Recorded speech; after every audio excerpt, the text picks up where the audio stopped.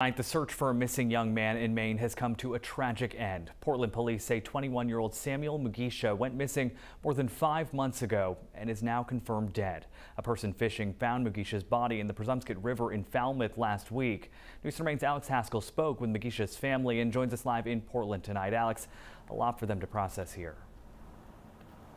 Yeah, Zach, Mugisha was last seen in his apartment here on Auburn Street back in November. I spoke with his uncle, who says he's remembering his nephew as a friendly and caring young man.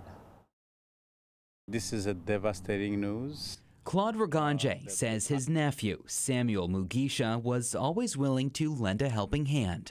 If you wanted Samuel to take kids to basketball, he would do that.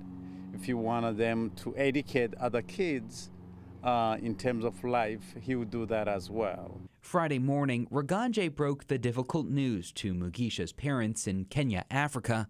Their son is dead. I can tell you that it was very painful. They're screaming, they're crying, asking me about their son.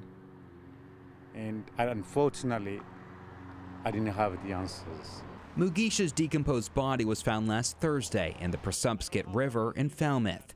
According to Falmouth Police Chief John Kilbride, a person was fishing in the river off Gray Road when they noticed a body caught in a small inlet. It's been turned over to the medical examiner's office for further investigation. Questions still remain: how Mugisha died and where he was going the day he went missing. What we need to do as a community is to grieve and mourn the life of a young man who had a long life ahead of himself that he's unfortunately is gone.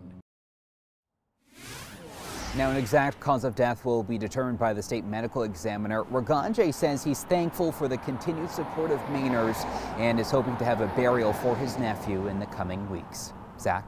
Alex Haskell live in Portland tonight. Thank you.